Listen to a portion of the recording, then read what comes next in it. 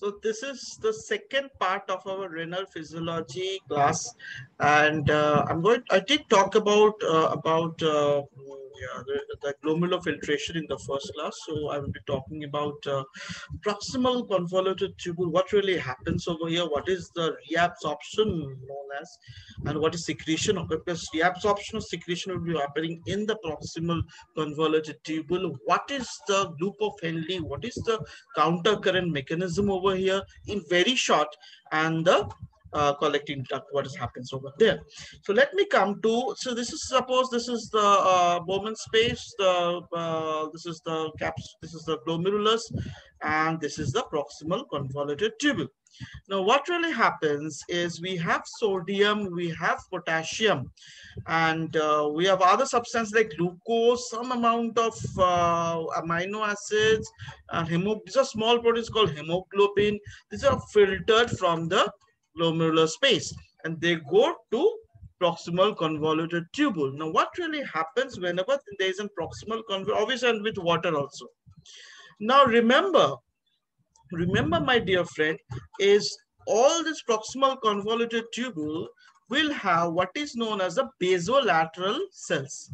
Okay, these are basically the side lateral cells. Okay, what really happens is there will be a sodium potassium exchange, sodium potassium exchange in the outer layer of the basolateral membrane, because over here you will have the peritubular capillaries which will are containing the blood. So basically if you have this nephron like this is we're talking about cortical nephrons, you will have a peritubular capillaries. But all this 15% of nephrons, as we have talked about, are basically juxtamedullary. These are encompassing part of the cortex and also going deep into the medulla as well. These are basically long loops. The loop of Henle is long. The loop of Henle is short in cortical nephrons. The loop of Henle is long in juxtamedullary nephrons. Over here, we have the vessel system is known as the vasa recta. And the vasa recta basically contains very sluggishly moving blood. And this all constitute the counter current mechanism, which I will coming in later. Very short, when we talk about basolateral cells of the proximal convoluted tubules, what really happens is there is sodium out within the cell to this thing into the blood vessels in exchange of potassium, and this basically is a ATP dependent active transport.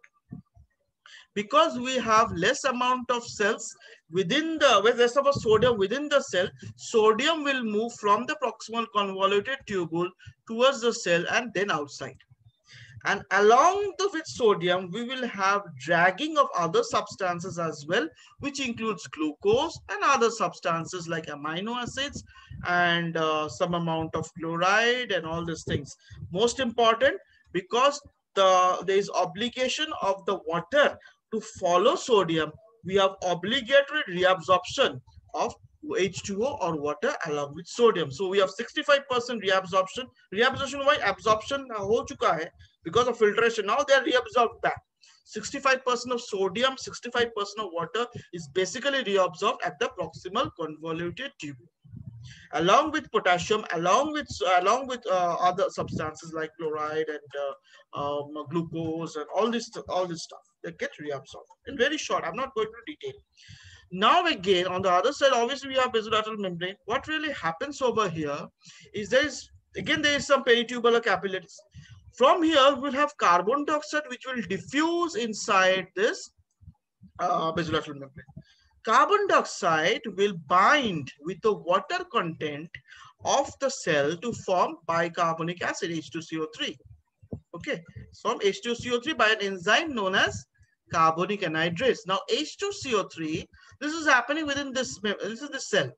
H2CO3 is very unstable. It will again disintegrate into H plus and bicarbonate. Now what will happen right now, also what will happen right now is this H plus will go outside inside this tubule, proximal convoluted tubule, from the cells, which will combine with carbon dioxide and to form H2CO, then go outside.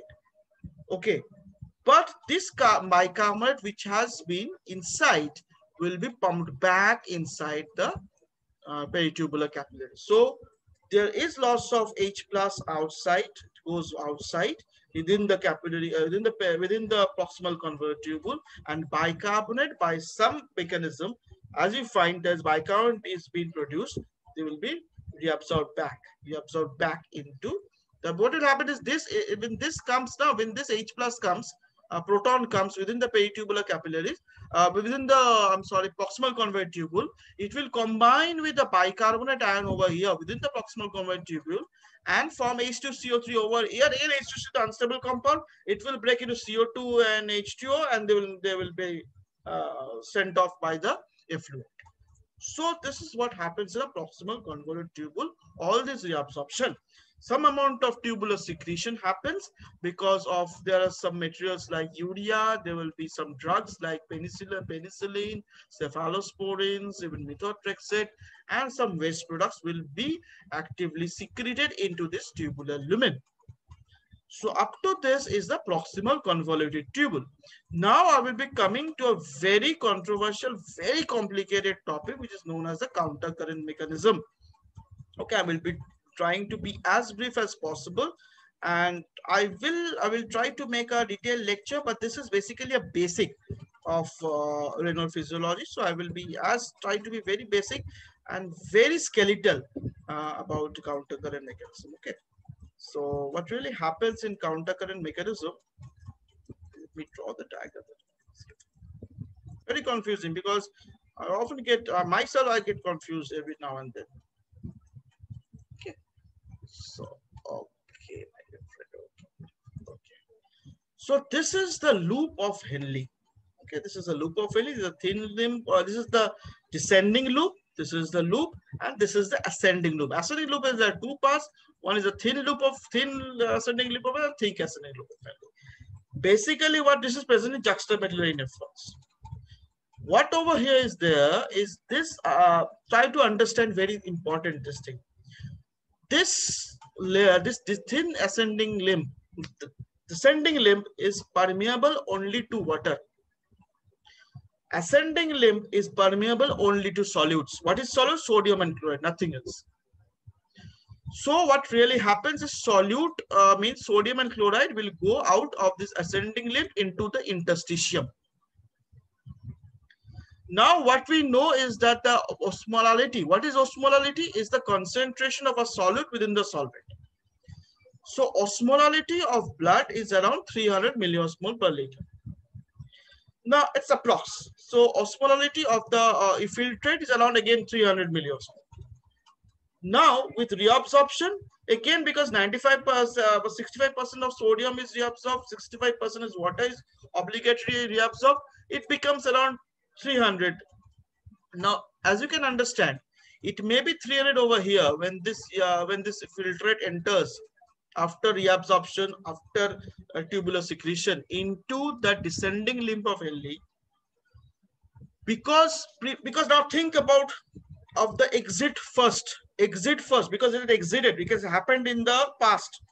Because the electrolytes had exited, because there is mineral rich interstitium, medullary interstitium, the osmolarity will be increased slowly. Okay, because it has been found that the osmolarity will be increased 300, 400, 500, 600, 700 like this.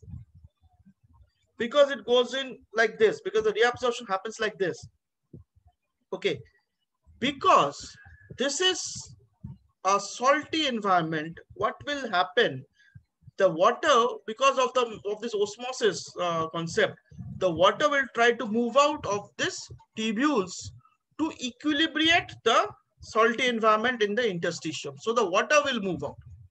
So ultimately what will happen? Try to understand. This what I said at 200, 300, 400, 500. You may be saying why from above downwards? Why not from below upwards? Because that is happening now. This was past, happened 1 hour ago. This is happening now. Because the water is being reabsorbed. The water is being reabsorbed slowly. The concentration of the solute is increasing. So it's plus to 300 to start with, 400, 500, 600, 700 like that. Goes to the loop. Then going up, then going up. Understand?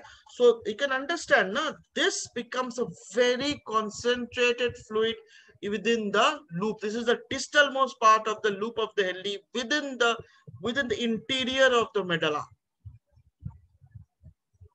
Very simple. The water is going out, the solid is being considered within the fluid because this area, the descending limb of Henle, as I said, is impermeable to solutes. The solute concentration increases, all these the osmolarity increases. And then it goes up, and again the salt goes up, sodium goes up, chloride goes out, sodium goes out, chloride goes out, and ultimately the osmolarity also decreases. So to maintain all this, so it happens as an exchange mechanism. It happens as a multiplier mechanism. What is the multiplier? The thing happens, it becomes compounded by the next flow of the urine through the convoluted tubules. You can understand that. So it multiplies. The concentration multiplies. But if you go on multiplying, then what will happen? It will just the thing will shut down. To maintain the countercurrent mechanism, we have the vasa recta. These are the blood vessels which are surrounding the juxtamedullary nephrons, which contains sluggish amount of blood, sluggishly flowing blood. This is like lazy blood. Why? It has to see. Now, whenever there is water more, what will it try to maintain the interstitium properly intact? It will release some solutes also. Whenever the solute more, it will release some water fluid also. So this is a countercurrent exchange which is made by the vasa recta, which maintains the countercurrent mechanism. This is in very short. This is what I can explain you in very short in this video. This is all about the loop of Henle. Now, what happens over here when it reaches the collecting or the distal convoluted tubule? Then you will have, because there's a lot of sodium being lost from the descending limb of ascending limb of Henle, the osmolarity will be around less than 3, it will be around 200. So there will be a lot of watery fluid within the distal convoluted tubule, which we do not want. When it goes to the collecting duct, what will happen? Then there will be a lot of dilute urine will be excreted. Herein lies the effect of the water being reabsorbed back actively. Now, water goes out by some channels which are known as the aquaporin channels. Okay, this is a type of aquaporin type 1 channels in the descending limb of Henle, and these are aquaporin type 2 channels in the distal convoluted tube and some part of the collecting duct, which is under the effect of the antidiuretic hormone. So the water is also reabsorbed, and we have a concentrated amount of a fluid which goes to the collecting duct and then goes over. So this is in basis very, very brief about the renal physiology. One thing before I end today's lecture is, let me tell you what is the renal, what really regulates this whole system is renal autoregulatory mechanism. Now, as you can understand, that GFR will be under the effect of the afferent arterial inflow and also all these forces I talked about, right? So in very brief, there will be some cells. We told of podocytes. There will be some cells beside the podocytes, which is known as the mesangial cells. With somewhere around here. This is proximal convoluted tubule, loop of Henle, and then becomes a distal convoluted tubule. Distal convoluted tubule will have some cells known as the macula densa cells. And the afferent arteriole will have some cells which is known as the granulosa cells or granular cells. This forms a juxtaglomerular apparatus, which controls the renin secretion. So renin is one of the hormone released from the kidneys. What does renin do? Renin will see if there is more amount of filtrate within the glomerular space, within the proximal convoluted tubule, it will activate the angiotensinogen 1 to angiotensin 2 by means of angiotensinogen. Angiotensinogen to angiotensin. So what really happens is whole renin system will one strict afferent arteriole, so that there's less amount of blood going to the glomerulus and less amount of filtration. So this is a renal autoregulatory mechanism. There's another autoregulatory mechanism which we will talk about in the later when I'm talking about renal autoregulation. So I think up to this, you will be more or less having a brief idea of what is renal physiology like. Okay, so thank you.